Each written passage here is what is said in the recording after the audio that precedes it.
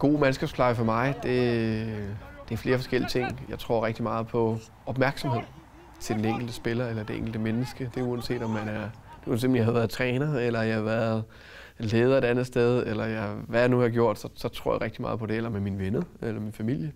Så tror jeg rigtig meget på opmærksomhed. Opmærksomhed kan være mange ting jo. Det kan være en anerkendelse af, at du leverede rigtig godt i går, og det var flot det og det.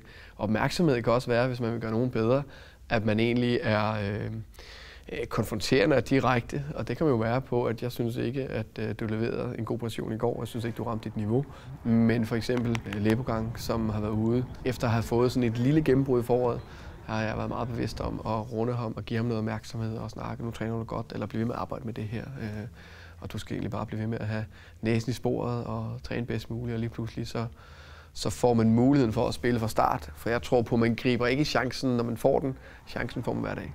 Thomas's way of coaching and handling the players is actually a friendship, a relationship with the players. He has a good bond with the players because from time to time he has talks with us. He brings us into the office and speaks to us about where we have to improve and what we feel about the game and the situations at hand. So I think that's quite a good relationship that we have as players with the coach. I en klub som Brøndby, hvor talentmassen og potentialet er så stort, der synes jeg, at man skal have en som Thomas. En, der kan tage hånd om de unge, og en, der kan snakke med spillerne. Thomas han er bevidst omkring, at spillerne også har en mening, og han er villig til at lytte.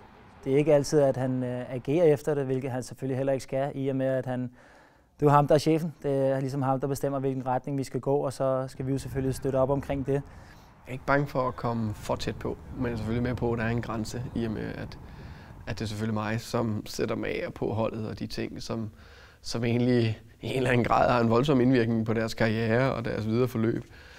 Men det er jo en del af det at være cheftræner. Jeg tror på, at jo tættere du er på dem, jo mere du ved om dem, jo mere du ved om, hvor de er i deres liv, den pågældende uge, hvad det nu er, jo mere forståelse har du for, hvilke knapper skal du trykke på for at få vedkommende til at præstere.